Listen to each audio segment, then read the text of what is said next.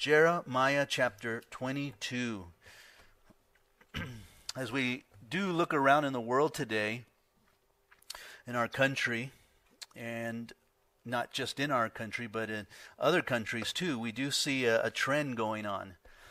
It just seems like the enemy is really taking a hold of this terrorist group, the Muslims, Islam, and they are just destroying anything that's basic as far as compassion and love and freedom, and just trying to dominate this whole world in a sense. And we know that that's part of what's coming in the last days, this great evilness that will take place, this hatred. And then you just look at humanity itself and what's going on in the world today with the youth and this coldness that people just have towards one another, this lack of trust, this lack of commitment that's just taking place. There just seems to be a coldness. I don't know if you notice it. I notice it in the world. It's almost like people are in their own bubble now, and you can't enter in that bubble. It's because there is where they exist, and they don't want anyone getting too close and so forth. And so there's a coldness, and the Bible talks about that coldness in the last days, that love will wax cold. We won't really have the love that God has given unto us. A lot going on in the world today. The church itself and the lack of its witness itself. What do people read when they see you live your life? What do they read? Be honest with yourself as I ask you that question. No, don't shout it out. But be honest with yourself. How do you live, and what do people really see in you? What have people said about you? About your life, about your attitude. You look at the church today, and you see a lack of leadership within the church. There are a few committed men, and quite a few committed men that love the Lord and are great examples within the Calvary Chapel, within the Assemblies of God and non-denominational churches. But there are also quite a few that are not great examples that are out there. Even within the Calvary Chapel, we had a very popular pastor of a huge church in Florida who had just fallen away, fell into sin. When people see you, what do they read? They can often read good things, but in reality what's behind the scenes can be devastating if they knew what was going on. And ultimately God sometimes brings that up to the front to let the world know that men are sinners, and we fall short of the glory of God. Paul tells us in 2 Corinthians that the people there who were part of the church realized that their existence within the kingdom of God and the ministries that they held were a part of Paul's ministry. And so they contributed it to Paul's evangelistic outreaches to Corinth there. And so Paul, in a sense, was using them as a recommendation of his apostleship, of his authority. In 2 Corinthians 3:1, he said, do we begin again to commend ourselves, or do we need, as some others, epistles of commendation to you, or letters of commendations from you? In other words, he was saying, look, we were here before, and we shared with you the gospel, and many of you were saved. Now we come again. Do we need a letter from someone? Like others have letters that give them authority? Do we need something signed with a seal on it? You know, is that what you're expecting from us as you do from others? And then he goes on in verse 2, you are our epistles, written in our hearts, known and read by all men. Paul said of the church that you are our epistles. We had a part of God's work in your life. And if we need some recommendation, then you are it. Because men are reading you, and they're reading your life changed. And so for us, that is recommendation enough. Now, the part that I want to focus on is how all men read you. Men read us. They watch us, the people that God has put us in the midst. You know, I'm there in my little community there here in Mariloma, in Sky Country area, and I live in the home there, and there's families all around me, and you know, we're out in the front yard, we're in the backyard, and we have parties come over and enjoy the fellowship and so forth, and they're watching us. They're watching us. They're watching how we act. They watch what we do. They watch what's in our trash can. I'm so scared to even put things in my trash can. That's why if you come over to my house, you don't drink, you don't smoke. I don't allow that stuff in my house. I got rid of that years ago, over 20-something years ago, and I just don't allow that. I was so scared in the beginning that even these cedar apple cider bottles, that look like champagne that you pull out on Thanksgiving or the holidays or a special occasion, I was so scared that if we threw those out in the trash can, that they'd look and say, "Oh, look, they do drink," because from a distance they almost look like champagne bottles. And so I'd make sure that we get those bottles and put them in the container and hide them really good and throw them deep down in there, because I don't want to offend anybody. I don't want to stumble anybody, because I understand that men read us. When you're on the freeway, when you're at work, how do you respond to certain conditions? And what do people think of you as they watch you and so forth? That should concern us, shouldn't it? Because it's our witness. We're not to be lights. We are lights. We are lights because Christ dwells within us. We are salt, and so people taste us, whether we taste sour, whether we taste sweet, and so forth. We should be praying that the Lord would use us as great lights with compassion and sweet tasting aromas, in a sense, to all men, so that they would come to know Jesus Christ. That should be our heart, and that should be our passion. That should be our prayer in our daily living, to be an example. We are the evidence of God's saving power, are we not? We are the evidence at times. At our men's breakfast, we talked a little bit about humanism, and then got into some of the thoughts of atheism, as Richard was explaining it and so forth. And he was sharing with us how we have to give evidence of our faith. We have to defend our faith. And how we defend our faith is by the evidence that is clear to us. Now, it's just not a matter of, I believe and I have faith in this, and so you should believe and have faith in it too. That's not enough. That's not enough for people. They want to know why they should believe in this. They want to understand it. They want to know the evidence that's behind it. Now, yes, I think that our changed life is a part of that. But I think that beyond that, you should have some historical backgrounds to the scriptures, to the men, the Jews, to Jesus, the disciples, and so forth. How do we know they existed? Just like we know Abraham Lincoln existed. Anybody see Abraham Lincoln? Ever see Abraham Lincoln? No one of us ever seen Abraham Lincoln. He didn't exist, now. He existed way back in the 1700s. And so, we don't know that he existed. The only way that we know he existed was through historical documents that have been written down, and that's the evidence that he exists. So we know he existed. We know that he was a president because of these documents. Well, we have the same amount of documents for Jesus Christ, and so that should be enough evidence for us to believe that there's a Jesus Christ. So the historical evidence, and we heard about the prophetic evidence. There's enough prophecies just in the coming of Christ that would just tell us, well, the odds of this happening are impossible, and yet it happened. So that's pretty amazing. So that's some evidence there. And then you have the archaeological evidence. They have found a plaque that says Pontius Pilate governor. And for years, there was no evidence that there was a governor. And so they said, see, the Bible, you can't trust it because there's no evidence that Pontius Pilate ever existed. And they just continue to find these things over and over and over. Enough evidence for us to believe. And then also our testimony, our changed lives. That should be a part of the evidence.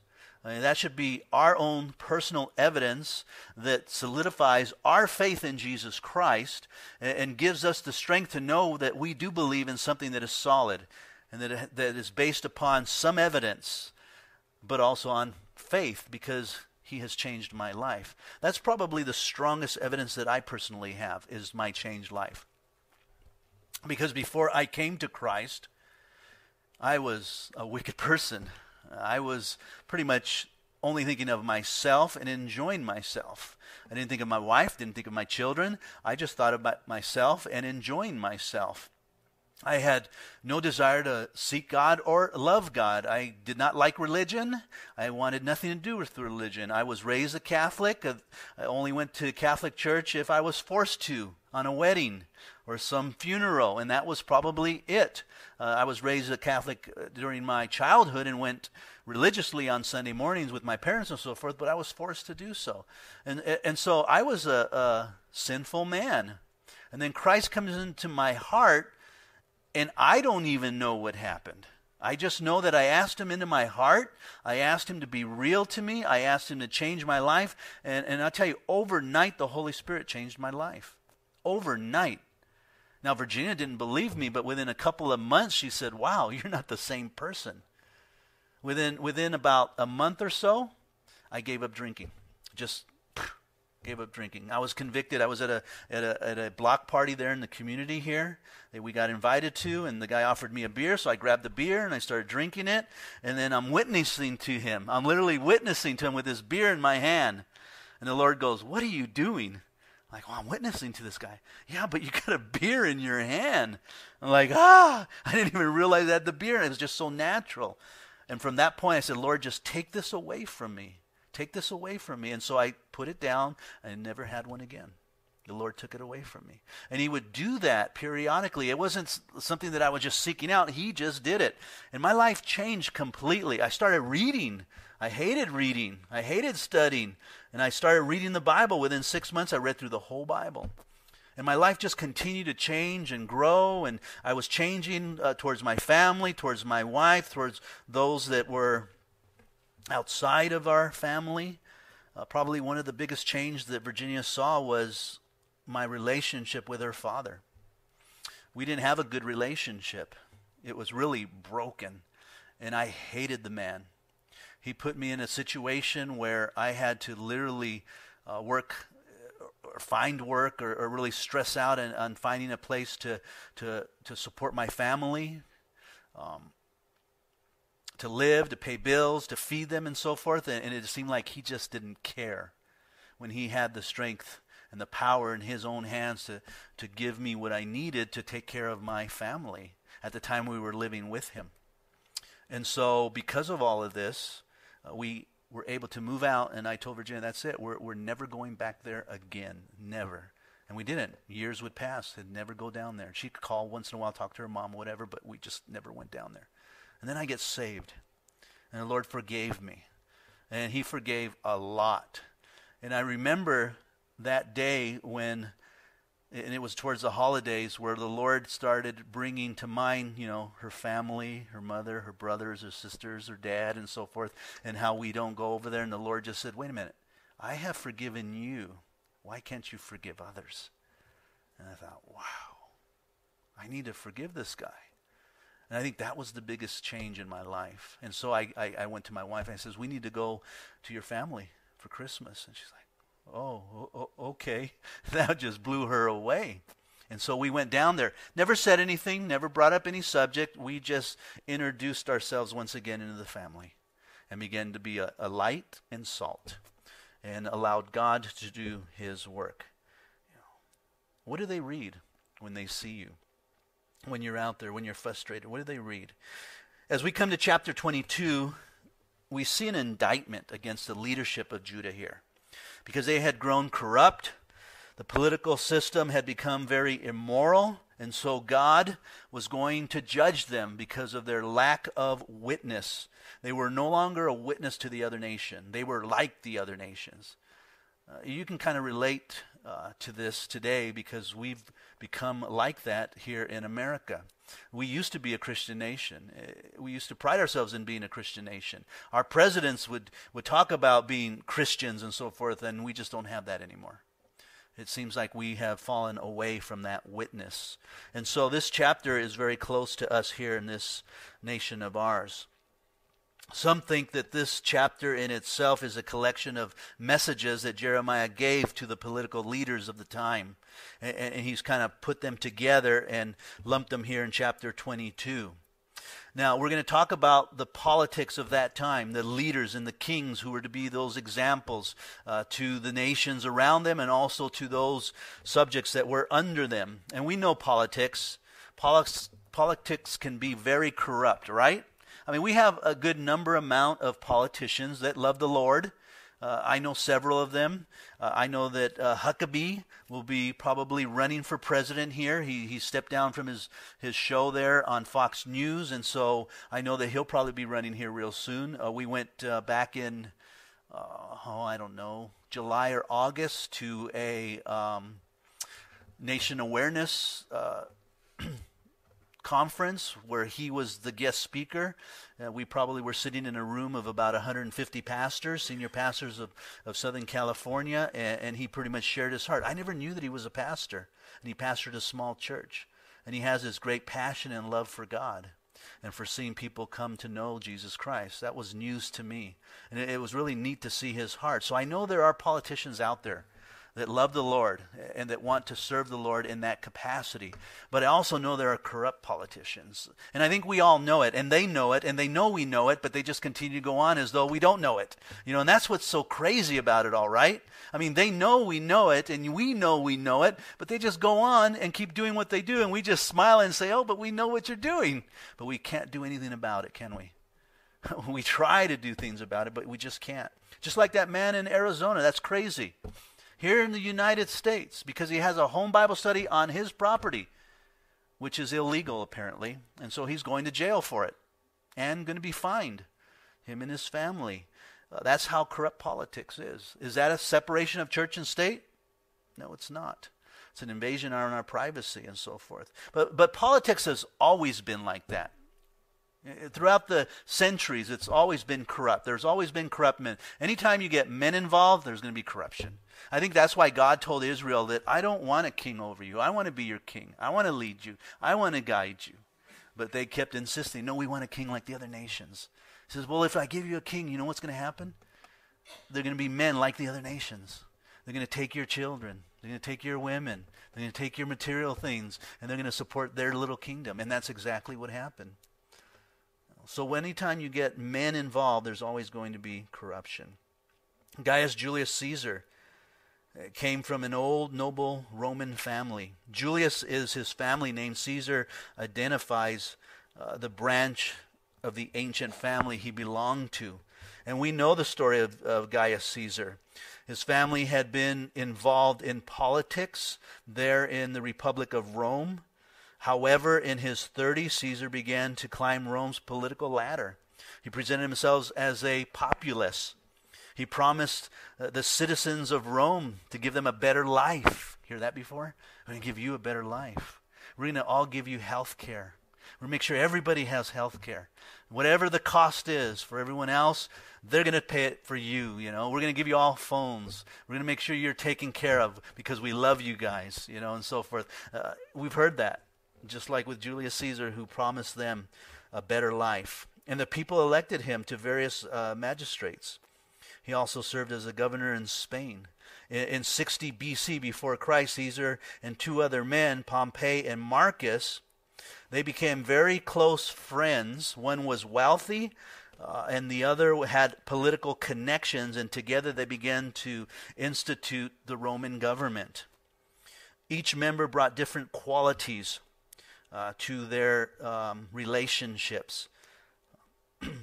Well, after a while, they began to get angry at one another and fight. They had sided with the enemy of Caesar here in hopes to kill him and take his authority and power away from him. And of course, he got wind of that and was fighting Marcus there for quite a few years and his sons until he finally was able to get rid of them. And finally, once he was in control, they asked him to leave his army, come into Rome, and to face his accusers. Well, he said, there's no way I'm going to do that because I know as soon as I come into Rome, you're going to arrest me and you'll imprison me. So he didn't do that. He ended up taking his army and he ended up going into Rome. Well, after that, the people loved him so much that they decided that he was going to make him emperor forever, and say they ruled that he would be in power from that point on as Caesar. And it wasn't until February of 44 BC that the people of Rome voted Caesar in that office of dictator for life. But then there was a group of senators and noblemen of Rome who conspired against Caesar, and then they assassinated him on the 15th of March, 44 BC. Politics. That's politics. It was happening then, and it's happening today. And it's going to continue to happen, because when you get men involved, there's always corruption around. And so you have kings here who are corrupt, and God is bringing a message of judgment towards them. Look at verse 1 as Jeremiah's message to the royal house of Judah. Thus says the Lord, go down to the house of the king of Judah, and there speak this word.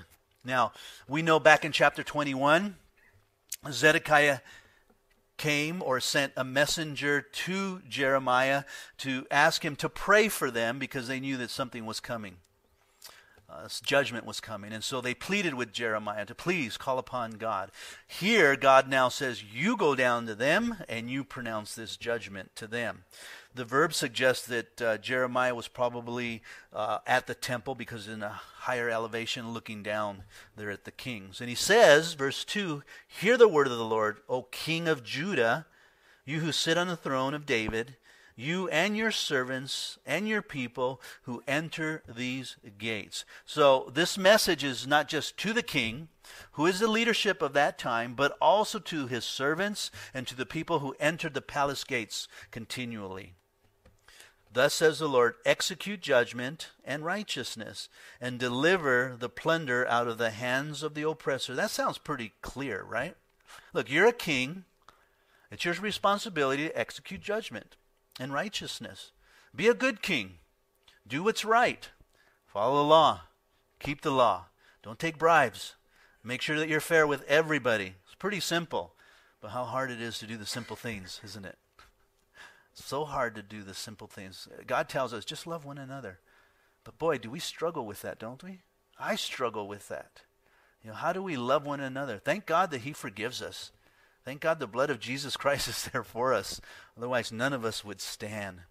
It's simple, but yet it's so hard. He says, do no wrong and do no violence to the stranger, the fatherless, or the widow, or shed innocent blood in this place. Because of his position and influence, the king was supposed to be that example to the people and is observant to the law. That's a good leader, one who follows the law, one who maintains the law, who is an example to the people, so that when they look up to him, they say, there's a righteous man. There's a man who follows the law. He makes the laws, but he also follows the law. And it was expected of him to protect them. Those that were defenseless, those that were weak, he was to protect them from any harm or from the enemy and so forth. He also was to warn them not to shed innocent blood. And when you look at the kingdom of God, though, today, the kingdom of God, now we're in a kingdom of God. You understand that, right? As believers, we belong to the kingdom of God. There are two kingdoms. There's the worldly kingdom. That's the world out there. And then there's the godly kingdom. Well, we belong to a spiritual kingdom. And we're all a part of that kingdom. And so within that kingdom, you have the groups of Christians throughout the world, the different parts of the body of Christ. And within that kingdom, you have leadership throughout that kingdom. And so you have leadership like John MacArthur, like Brian Broderson. You have leadership like Chuck Swindoll and those Alistair Beck, and so forth. These are all leaders that seem to be up there. Could you put the Pope in there? Probably not, but some might say, yeah, you could probably put the Pope in there. He's a spiritual leader to a certain extent, but I don't know if he necessarily would be a part of the kingdom or not. If he knows the Lord Jesus Christ, then yeah, he'd be a part of that kingdom. Well, we're all a part of that kingdom. So as we're a part of the kingdom, we have leadership. And the Bible's clear. You read Timothy, you read Titus, and there's leadership.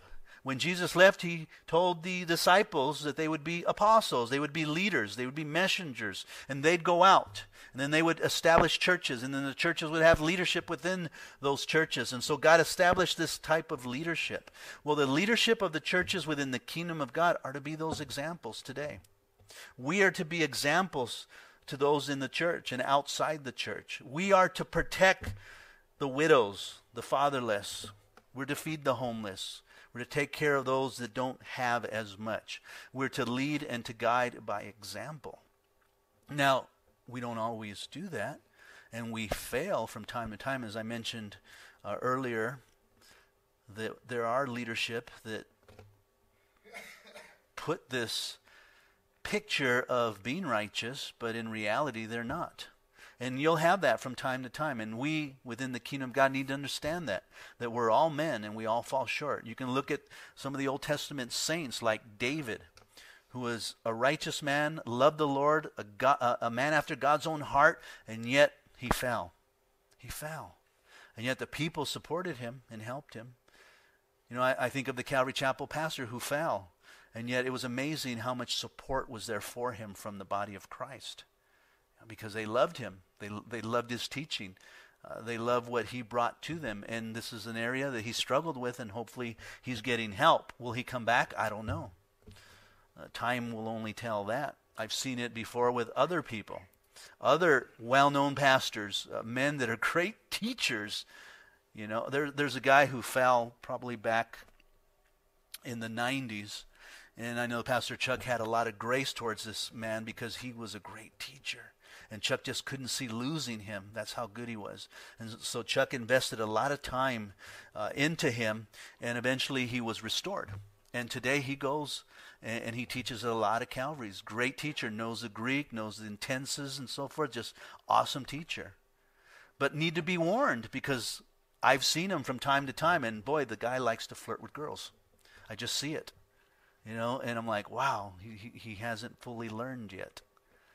Hasn't fully learned yet. And that's a place where you don't want to go. You have to be careful as leadership, because people are watching you. I was watching him. I know where he came from.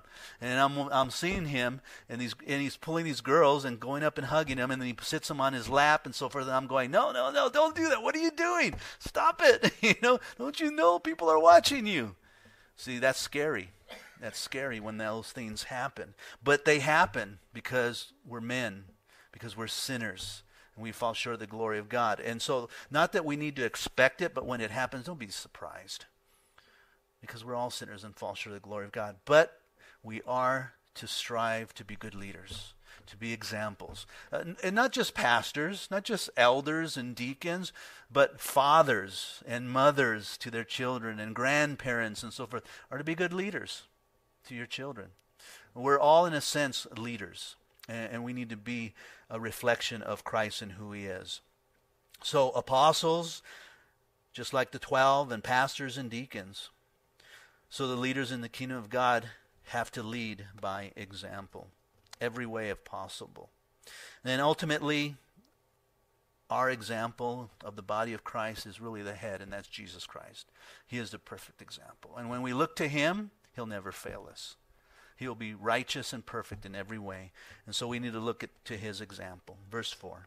For if you indeed do this thing, then shall enter the gates of this house, riding on horses and in chariots, accompanied by servants and people, kings who sit on the throne of David. Okay, so if you do this, look, you'll enter in and out on horses and chariots. I will bless you if you do these things. But if you will not hear these words, I swear by myself. Again, he's really, really impressing upon the leadership here with a threat that, look, I swear by my own name, and there is no other name higher than mine, says the Lord, that this house shall become desolate. Well, we know through history that this house became desolate because they wouldn't listen or heed.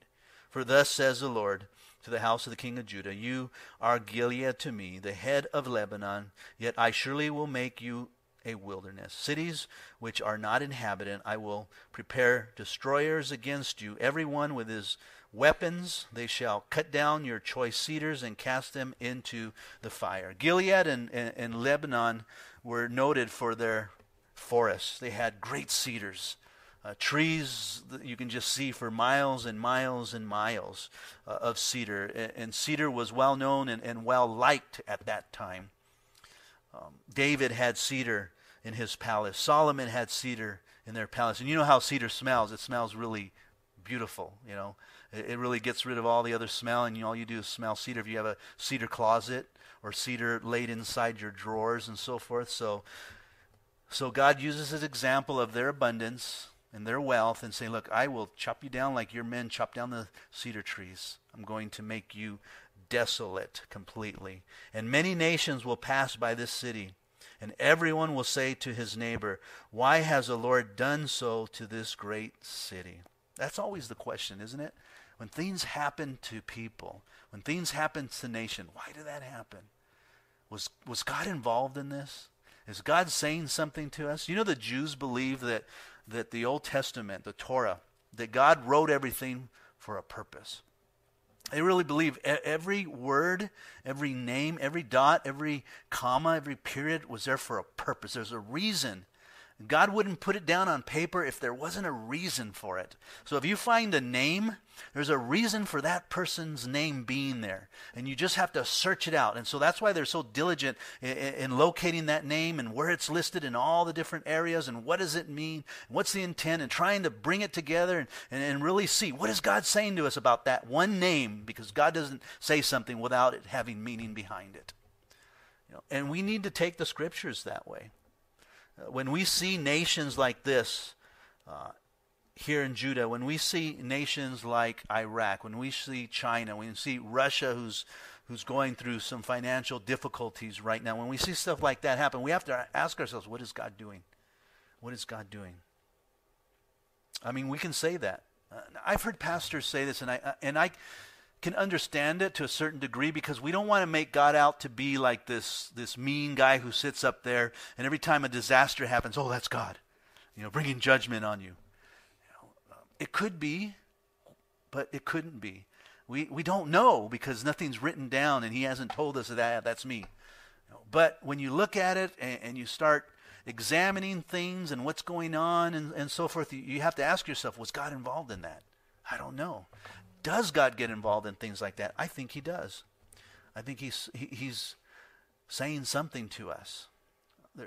There's an underlying message maybe. When you look at the world today, I think the enemy says something to us. When you see common threads in certain things, you go, wow, someone's like weaving this thread through all this. Though there's different groups and organizations in different areas, but there's a common thread in it all. And so boy, that's Satan. That's Lucifer. And he's using all these groups. When you see human trafficking taking place from San Diego and Mexico, and young women disappearing and children disappearing, where are they going? And why can't they find them? And then pornography. I just heard a statistic that it's like a multi-billion-dollar industry. I heard Walmart, and don't quote me on this one, but because I might be wrong, but Walmart is like the number one store chain in the world. Number one. It outproduces in money than Costco and all the grocery stores put together. Walmart outproduces them all. And yet, the pornography industry does more than Walmart. That's amazing. That's a big industry. And then you see this human trafficking. You see pornography. You see abduction. You see what's going on in the world, and you go, there's a thread through all this. When you read scriptures and you see what the enemy has done to kill children during the time of Herod, during the time of Egypt, and so forth. And you go, there's a thread. Is the enemy involved in this? Yeah, you better believe he is. It's evil. It's wicked. And he's involved. And we need to be aware of that. Is God involved in these things? Yeah, I think he is involved. That his plan is unfolding. The Bible says that he wished that none should perish, but that all come to repentance. So guess what? He's giving every man and woman an opportunity to give their lives to Christ. He's allowing things to happen in your life, putting you in certain places, experience certain things, so that you will humble yourselves and say, I need you, God, because I can't do this on my own. I can justify what I'm doing. I can rationalize it. I can try to figure it out. I can go to doctors. I can see psychologists. I can do all these things. I can love money. I can keep myself busy. But ultimately, at the end of the day, you're going, why am I here? What is going on? Well, God's saying, you just need me. You need to give your heart to me. You need to give your life to me. You need to just trust in me. You need to believe my word, and you need to apply my word. Just getting back to basic. Just saying, Lord, come into my life. Be my Lord. Be my God. Let me start there. Inviting you into my heart again, Lord. Just afresh and anew today. But I've already done that. That's good. I do it periodically and just to refresh myself. Lord, I'm inviting you once again into my heart. I know I don't always have you there. I know I get busy. I know there's sin in my life at times. Anger all of a sudden flares up, Lord. So I invite you into my heart again, Lord. Let's start fresh. Let's start there, Lord. Now let me just love you, Lord, today. Let me love you. Let me love my neighbor. Let me start there in the basics and ask you to do a work in my life. Sometimes we need to just do that and then fall in love with God again and believe what his word says. Believe what his word says. Verse 8, he goes on, and many nations will pass by this city, and everyone will say to his neighbor, why has the Lord done so to this great city? Then they will answer, because they have forsaken the covenant of the Lord their God, and worship other gods, and serve them. Very clear. That's why. Because they've sinned against God. They have forgotten God. They are backsliding. They are backsliding. You don't just backslide one day. You wake up in the morning and just say, hey, what happened? I'm totally backslidden from the Lord. It doesn't happen like that. It doesn't happen like that at all. You could be serving the Lord and involved and enjoying it, and all of a sudden, just slowly, something just happens. Well, I'm just going to kind of step back a little bit, and I want to be refreshed. I just want to sit a little bit and just hear on the Lord. And so you decide, let me just hear on the Lord. And so you sit and you just hear on the Lord, and you're not doing as much as you were doing.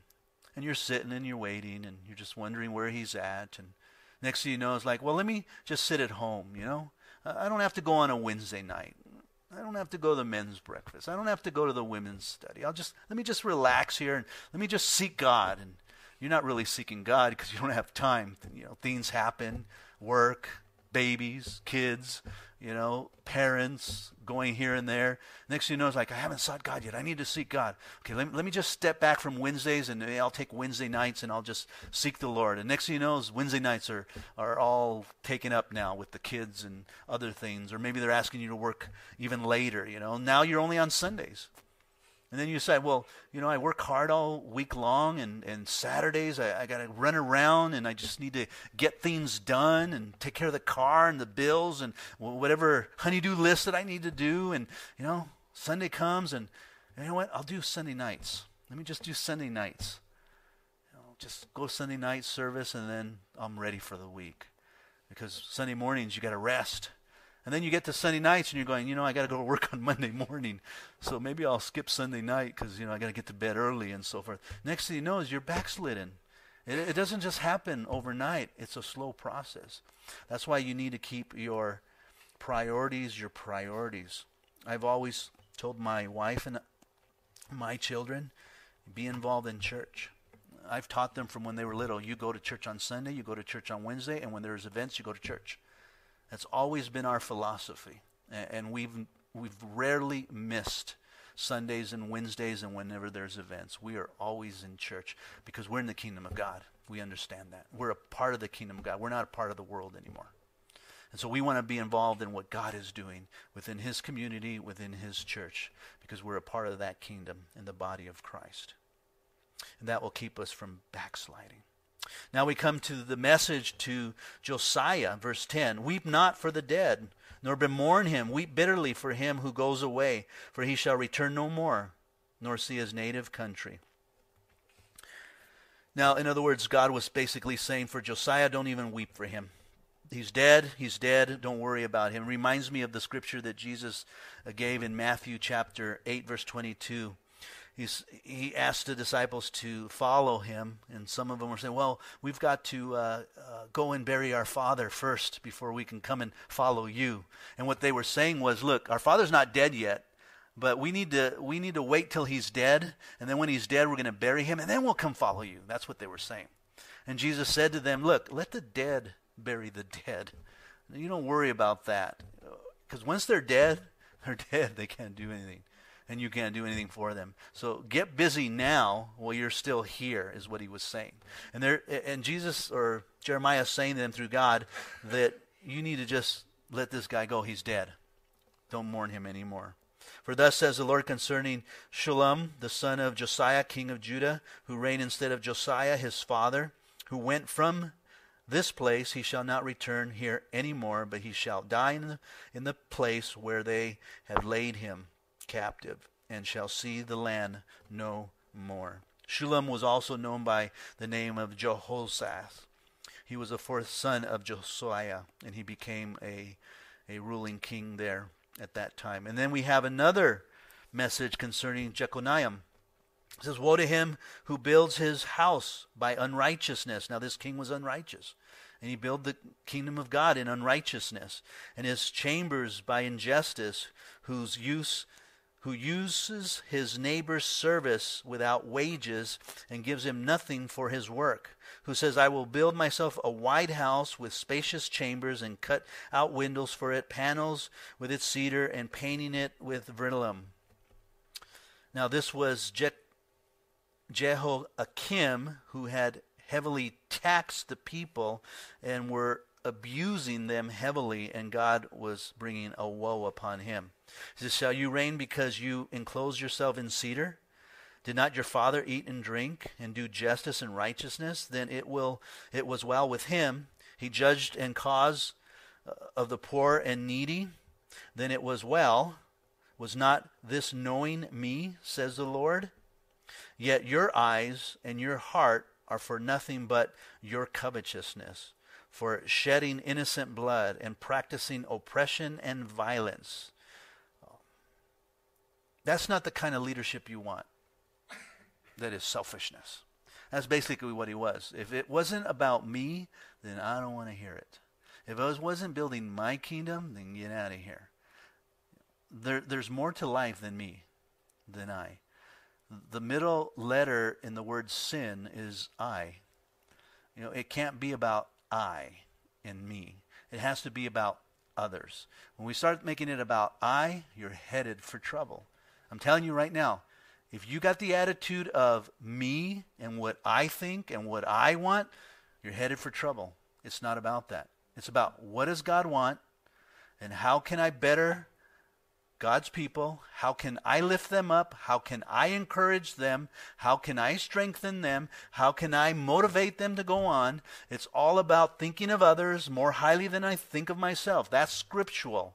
Anything other than that is sin. And that's what this king was doing. He was all about I. Therefore, verse 18, thus says the Lord concerning Jehoiakim, the son of Josiah, king of Judah, they shall not lament for him, saying, at last my brother, or at last my sister. They shall not lament for him, saying, at last master, or at last glory. He shall be buried with the burial of a donkey, dragged and cast out beyond the gates of Jerusalem. In other words, they're going to take his body and they're just going to cast it out there with everything else that's rubbish. When I was growing up in Rowland Heights, before the Puente Hills Mall was there, before the Fun Zone and all those car dealerships and all that industry there, it was just land, vacant land with weeds and trees. There's a little stream that used to run through there. There was a huge tree by the stream. We called it Big Tree. Somebody tied a rope there, and we used to swing on it and jump into the little stream of water there. That's where we grew up when we were kids. And we would find cars. People would just take their cars there and dump them, and they just kind of lay there in the middle of the plot there and just pile up their cars. It was a junkyard in a sense at time to time. You find bikes, you find parts, just junk, And that's what he was saying here. Your body is going to be thrown away with the donkeys and the horses and all the junk that's dead, and we just kind of throw it in one place and we forget about it. So you will be thrown there too. Now the fate of Jerusalem. Go up to Lebanon, verse 20, cry out and lift up your voice to Bashan. Cry from Abiram, for all your lovers are destroyed. So in other words, they're allies will be destroyed at this point. I spoke to you in your prosperity, but you said, I will not hear.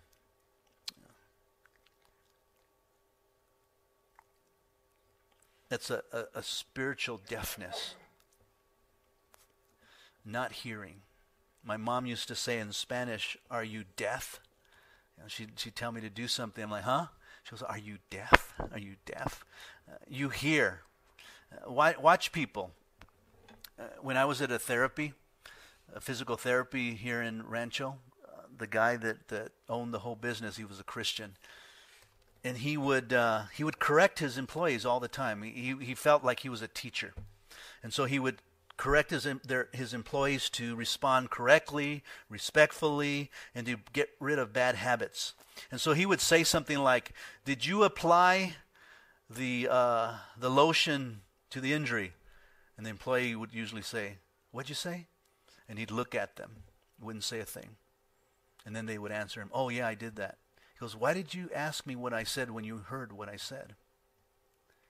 You ever notice that about people? You ask them something and they go, what'd you say? They know what you said, but what are they saying? What are they really saying? And that's a habit that we get into. Well, I heard you. Okay, so what are you doing about it? What are you doing about it? You know, we need to be hearers, but we also need to be doers. James is very clear on that, right? If you have faith, and Paul says, if you have faith, then show me your works. Well, you know, I believe in Jesus. I go to church. Are those works? I think James is talking more about using the gifts that God has given to you, the talents that he's entrusted you with, the resources that he's entrusted you with. All of those things are works. You know, Ephesians 2:8-9. Someone posted that on Facebook, and I love that scripture. For by grace, there's justification, right? By grace alone, that's it. But it's through faith. That's a work, faith. That's sanctification. But it's not by works, lest any man should boast. And yet the next verse, and they were using that scripture to show that we're saved by grace and God's love, and there's nothing that we need to do. But then the next verse, in verse 10, they always leave this one off. But he has created works for us that we should walk in them. What's that about then? You mean I'm not saved if I don't do works? Yeah, well, that's what it sounds like it's saying. You're saved by grace, but it's through faith, and it's not of works, but you have works. And James said the same thing. If you say you have faith, show me your works. And if you don't have works, then you don't have faith in God. Because as believers in the kingdom of God, there's a lot of work to be done. We can't just be sitting in the pews, getting spiritually fat, doing nothing. We have to be busy about God's kingdom. And that could be from witnessing to sharing our faith to passing out flyers. You know, I know people who take our tracts and they just keep them in their purses or in their pockets, and wherever they go, they just put them on the chairs or on the tables or where they're eating, they just throw one there. And that's a ministry to them. That's a work. Something that we should think about doing. He goes on and says, this has been your manner from your youth, that you did not obey my voice. How sad, from your youth. Now it starts at that point, right? Youth, not childhood, but youth. Because when does rebellion really start?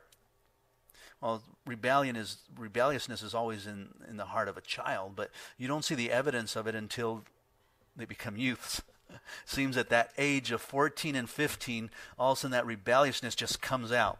And that's when they start being visually rebellious. Don't tell me what to do. You know, and you're like, what? I'm your parent. Don't talk to me that way. Well, you can't tell me what to do. You know, I've read Google and it says I have rights.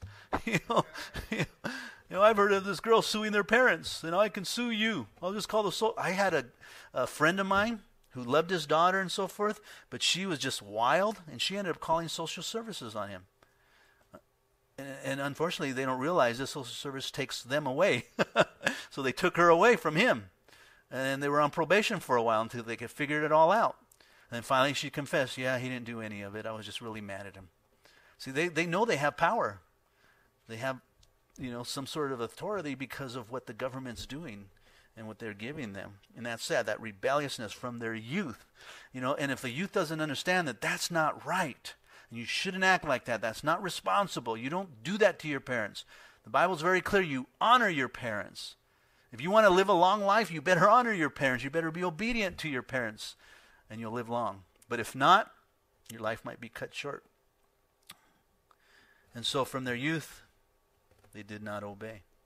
The wind shall eat up all your rulers, and your lovers shall go into captivity. Surely then you will be ashamed and humiliated for all your wickedness, O inhabitants of Lebanon, making your nests in the cedars. How glorious will you be when pangs come upon you like the pain of a woman in labor. As I live, says the Lord, though Coniah, the son of Jehoiakim, king of Judah, were the signet on my right hand, yet I would pluck you off, and I will give you into the hand of those who seek your life, and into the hand of those whose face you fear, the hand of Nebuchadnezzar, the king of Babylon, and the hand of the Chaldeans. So I will cast you out, and your mother who bore you, into another country where you were not born, and there you shall die. Now, Jehoiakim, or Coniah, which God uses as another name, removing the J, which stands for God, signifying that I am no longer a part of your life, and I'm going to curse you, and in fact I'm going to curse your ancestry line from this point on. Look at what he says about him. But to the land to which they desire to return, there they shall not return. Is this man, Coniah, a despised, broken idol, a vessel in which is no pleasure? Why are they cast out? He and his descendants, and cast into a land which they do not know. O earth, hear the word of the Lord. Thus says the Lord, write this man down as childless, a man who shall not prosper in his days, for none of his descendants shall prosper, sitting on the throne of David and ruling any more in Judah. Now let's stop and look at that just for a second here. Was he childless? No, he had 7 sons. He had 7 sons that could have ruled. What God is saying is, that's it. You're cursed. I'm judging you. You will not sit upon the throne, nor your sons will sit upon the throne. It stops right here at this point. Well, wait a minute. Didn't Jesus come from the line of David? He's in the line of David. What's going on here? Does that mean Jesus isn't from the line of David? Well, when you read Matthew chapter 1, we find out that Joseph comes from the line of David. But he comes to this point, and it stops. Because from that point on, no king ever sat upon the throne again. It's cursed. So it's broken right there. Well, wait a minute then. So where does Jesus get connected to David? Through Mary. You go to Luke, and you look at that genealogy, and it goes through Solomon's brother, Nehemiah, to King David. And so God covers it right there. He took care of this person. He judged them. He cut the line at that point, but he also provided another line through Mary.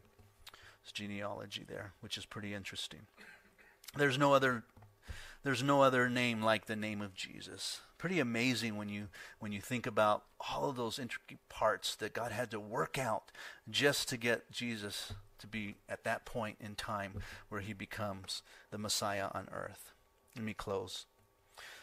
It seems that all kings prior to Zedekiah had been warned of the coming punishment that God would pronounce upon them because of their idolatry.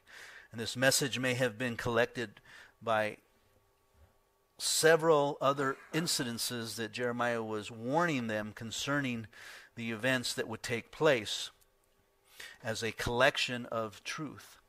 Now, we need to, as believers, take the Scriptures as a collection of truths. And there are many warnings in the Scriptures concerning the last days. And we need to be aware of those things and know that as we are living in this time and age and looking at what's going on in the world today, that God is going to bring judgment upon this world soon. And we need to be ready. We need to look up because our redemption is drawing near, and yet we need to live as though it's not coming soon, so that we can save as many souls as possible.